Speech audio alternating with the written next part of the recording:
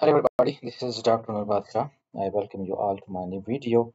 This video is about Newton Raphson method by using calculator. I'll be obviously explaining the main steps of Newton Raphson method, and then I'll do an example by using calculator as well. Okay, so the main steps are: first, you need to express a given equation in the form f of x is equal to 0, and we assume that it has a root near x naught. That's the initial value from where we would start the iterations of Newton-Raphson method. Right. So this method is also known as method of tangent lines, and that is because of we draw tangent line at the initial value on the curve, and then a point where the tangent line crosses x-axis. That would be the next iteration value, and then we proceed in similar way. Okay, so we would have this formula if we apply Taylor's series, the Taylor expansion. So we can prove this formula.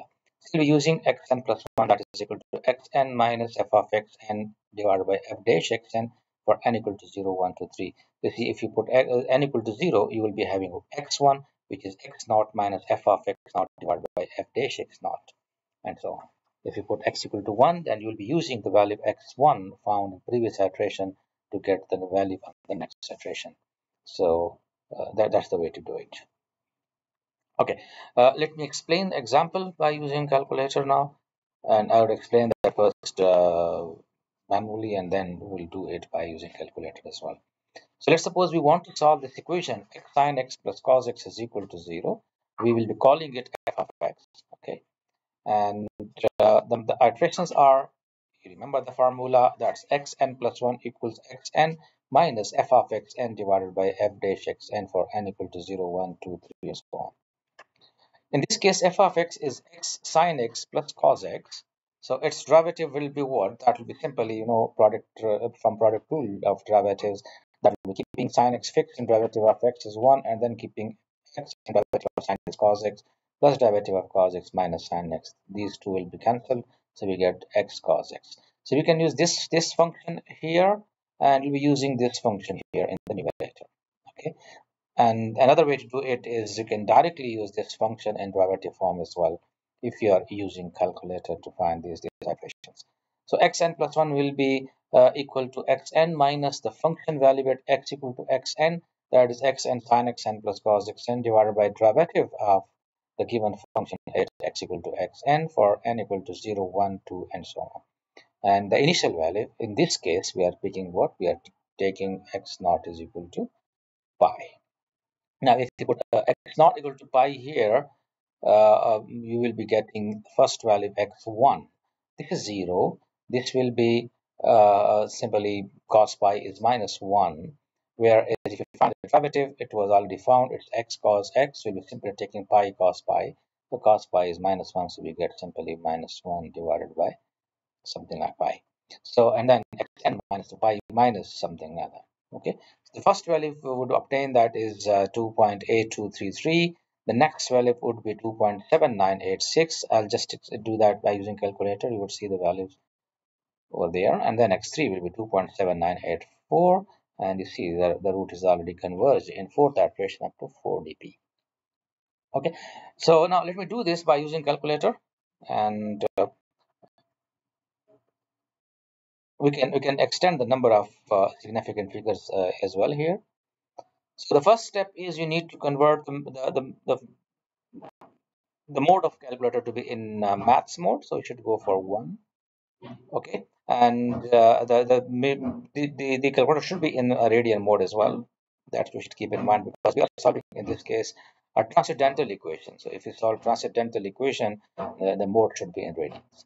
Okay, so what do we do first? We are just introducing this formula directly. I'll be writing that as x, that is equal to x again, and it's minus, and then I'll be using this fraction in the numerator. I'll be using this function directly, which is x sine x. That is x. Then I'll simply press sine, and then I'll write x again. So it's x sine x. Then we can close the bracket, minus plus, sorry, cos x. So I'll just write cos, and then I'll use shift with cos x, and then you can close simply that limit, that bracket. Sorry. Okay. You can simply use this function, right? Or you may write directly in this form as well, d by dx of the above function. Sometimes you may not be able to find this derivative that much easily, and if you don't want to waste time on finding derivatives, you could simply write that here. That is shift, and then you go for derivative. Okay, and then we would write this function again, which is x sine x. So the calculator would find a derivative for you by itself. So that is sine x, and then we have plus cos x. Okay, so let's do that. Cos x, and then close the bracket, and we'll be finding that at x equal to x. So simple, say this is my x. Once you are done that, okay, so just press calc. It would ask for the value of x from you, and we have taken that is pi. So pi is here. So I may go with the shift, and then I give it value pi. Press equal. So you would get 2.82328767. Which obviously, if you round it up, that would become 2.8232, the same value here. Next time, we simply press equal and do it again. You'll be getting next value, that is 2.7986. You see that 2.7986, same value.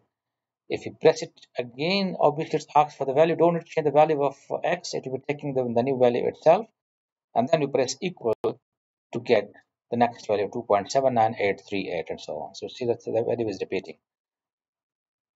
Correct up to 4 dp. If you press it again, so you see that it's timeout. Okay, it doesn't matter. So you see,